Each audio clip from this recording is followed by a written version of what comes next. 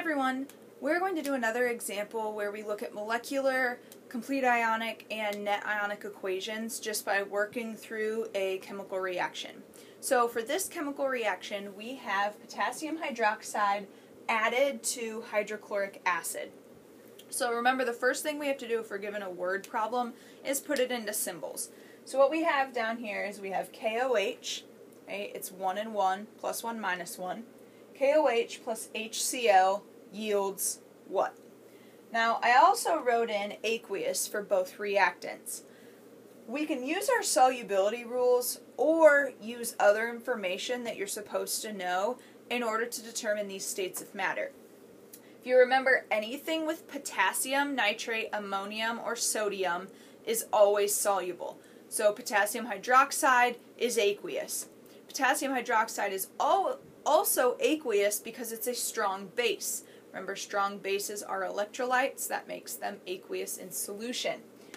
Hydrochloric acid is aqueous not because of looking at solubility rules, but because of what you should know about strong and weak acids. HCl is a strong acid. Strong acids and strong bases are strong electrolytes, so they are aqueous. Now, the first thing we need to do is we need to figure out what goes on the right side of this arrow. Now, this looks like a double replacement reaction, and it is, but more specifically, it's a neutralization reaction. Now, looking at these reactants, what might tell you that it's neutralization? Well, you have an acid being added to a base, or a base being added to an acid. So this is a neutralization reaction. The products of neutralization reaction is always a salt plus water. Now, a salt is any ionic compound. So if we look at this, we could exchange ions just like we would in a double replacement. The K will combine with the chloride. The H will combine with the hydroxide. So what we get is K plus combining with Cl minus forms KCl plus, think about, we have HOH. HOH is the same as H2O. So our salt in this case is potassium chloride, and then we have water. Now we need states of matter. Well, anything with potassium is soluble. Now, what state of matter is water? Water is a liquid. Don't second guess yourself. Okay? Water is never aqueous. Water is either going to be solid, liquid, or gas.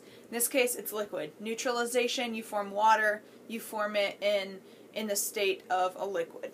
So we have potassium chloride, we have water, and we have the states of matter.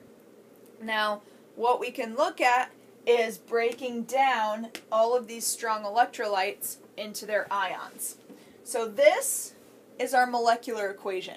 This gives the overall stoichiometry. You can make sure that it's balanced. This gives the overall stoichiometry of this reaction, but it doesn't necessarily show us what's happening in solution. So what we're going to do next is we're going to take the molecular equation and we're going to break it down further. So what we're going to do is we're going to take all of the strong electrolytes, so our strong base, our strong acid, as well as our salt, which is the soluble ionic compound, and we're going to break those down into their ions. So potassium hydroxide breaks down into K plus OH minus. Notice I have the symbol, I have the charge, and I have the state of matter. All three of those are important. So I have potassium hydroxide broken down. I have hydrochloric acid broken down because it's a strong acid. I left water alone. Okay, the only time you break something down is if it's an electrolyte and if it's aqueous. If something is not aqueous, you cannot break it down into its ions unless it's an ionic solid in which you're dissociating.